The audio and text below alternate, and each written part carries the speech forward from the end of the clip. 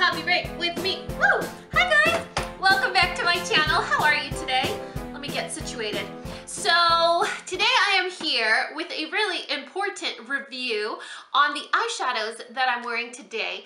And not too long ago, Marlena from Makeup Geek, which is also a YouTuber here, I'm all trying to introduce you to someone. I'm pretty sure you know who she is. Marlena has the makeup line Makeup Geek, and while I don't have too much experience with her products, or rather, I don't have any experience with her products. I'm not an affiliate of Makeup Geek. I don't have any other Makeup Geek products that I can compare to, but all I've seen is stellar reviews from her products. Her products are made in the USA. They're not tested on animals. They're incredibly pigmented and affordable, and I'm just relaying the reviews that I've seen. I can't speak from experience. The only thing that I can speak from is my experience with the foiled shadows, and like I said, they were released not too long ago. They're $9.99 each, and they're supposed to be foiled eyeshadows. Foiled eyeshadows are basically metallic eyeshadows similar to pressed pigments, and they're supposed to give you the foiled effect.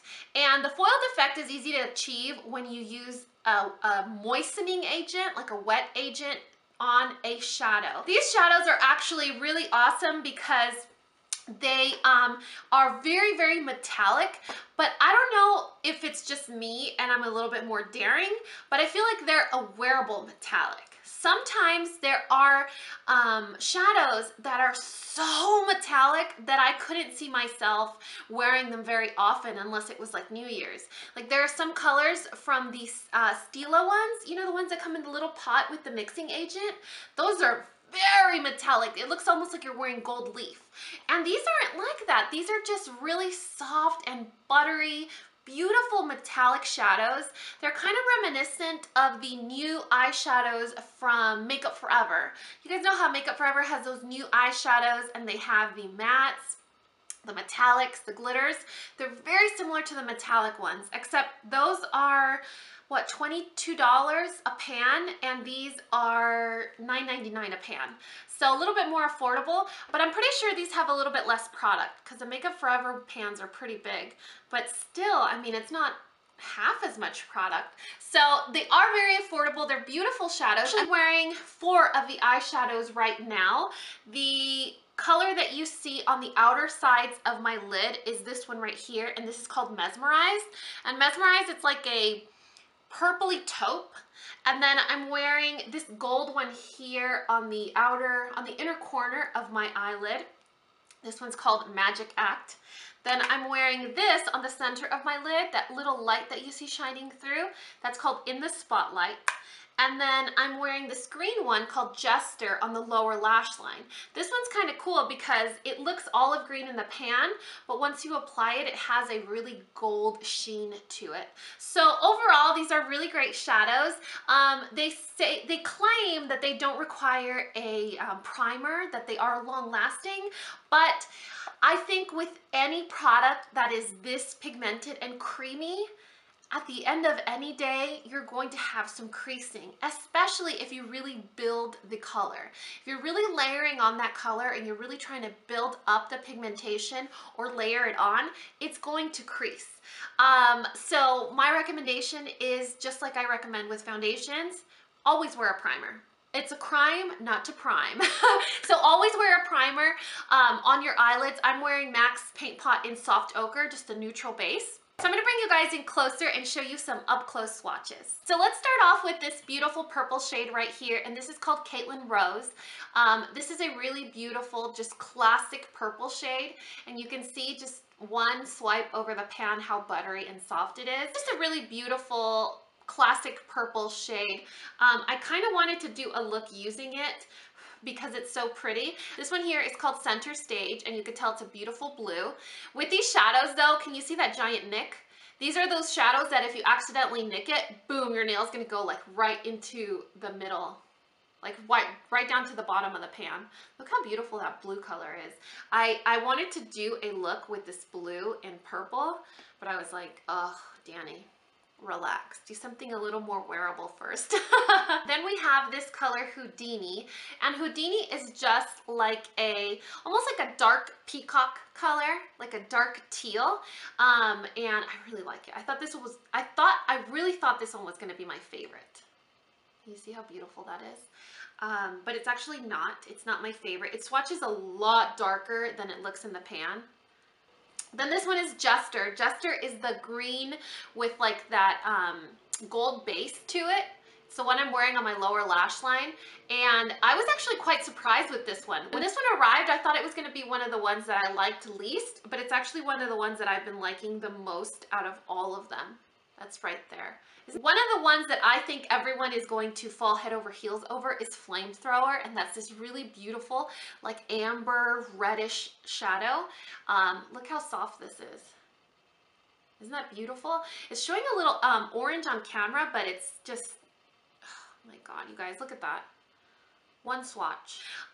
This next one is Showtime. And Showtime is hard to describe. It's like a really dark cranberry color, but I feel like it has a little bit of silver fleck in it. It doesn't quite catch it. Let me show you guys what I'm talking about. It's like a really dark cranberry, almost like a brownish cranberry. Do you see that little silver fleck that it has to it? Then I'm going to show you the one that is the majority of my eye look today. The majority of my eye look today is with Mesmerized. And Mesmerized is a hard color to describe. It's like almost like a grayish purple. It's, oh, let me show you. Those really soft eyeshadows that give you that like crustiness on your finger. Then we have Grandstand, and Grandstand is really a really beautiful color. This is, I think, like a classic amber shade. Look at that. Can you see that? It's like an antique gold, like an antique rose gold. Let me swatch that for you right here.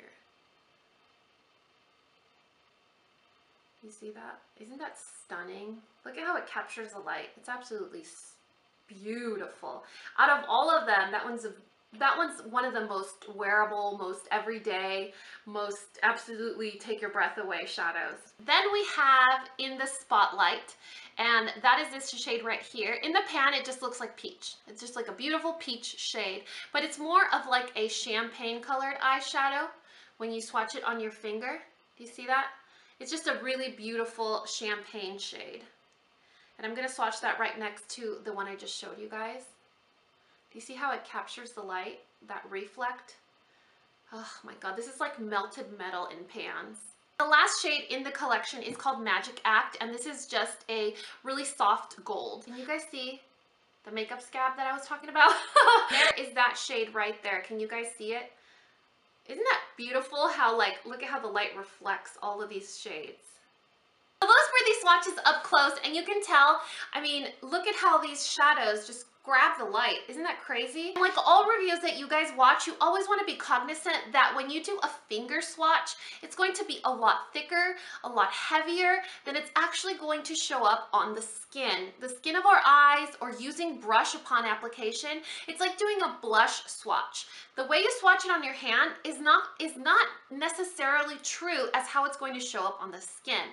These swatches literally take your breath away. When you apply them, they're beautiful metallic shadows. And for the price point, $9.99 each, it's a really good quality product for great results that it gives you, and it's very affordable. So if you were looking to incorporate maybe some more metallic or foiled eyeshadows into your collection, this might be the route to go. So I do have to say that Marlena hit it out of the park with these shadows. There's 10 in the collection. I will list them in the description box below, and I will just put the general link on where you can find them, but they're just beautiful eyeshadows. Keep in mind though that Marlena's products don't come in compacts, they come in pans. So you have to be ready to house them in something. Have an empty palette ready to go, a Z palette, maybe an uni palette where you can insert your shadows, and they'll be safe. You know, they won't get damaged. Be very aware of the softness of these shadows as well. Any little nick or anything that happens to them, they will get like smushed. They're so soft. It's almost like a cream and powder hybrid. It's not a cream product, but it gives you the results of like a cream product. So it's really interesting. The last part that I wanted to add to this review is Are these similar to any other product that I have or that I use? Like I said, they're very similar to the metallic shadows from Makeup Forever, but I did notice that the results that I get from these shadows are very similar to the results that you can get from the ColourPOP Color Shock shadows without the mess. Now, these shadows are so soft and creamy and pigmented that they do have a little bit of fallout. The good thing about the ColourPOP Color Shock shadows, besides that they're $5 each, is that they're cream. They're almost like a puffy, cream, spongy marshmallow eyeshadow, which I have a review on and I'll link it down below. And you don't have fallout. It sticks to your finger and there's no fallout because it is a wet product, even though it doesn't function like a wet product. It totally applies like a powder product on the lid. So I do tend to prefer these just a little bit more, and the price point is, I mean, it's less, it's half. So I'm a sucker for my ColourPOP shadows, but that doesn't take away from how awesome these shadows are. So if you're interested in getting them, they're totally Coffee Break approved. I really like them. I mean, let's talk about this for a second. They're awesome. So I really hope you guys enjoyed this review. Let me know your thoughts in the comment section below. And as always, if you guys found this video useful, entertaining, or something, please give me a thumbs up or subscribe if you haven't already. And until next time, this coffee break is over. Bye guys.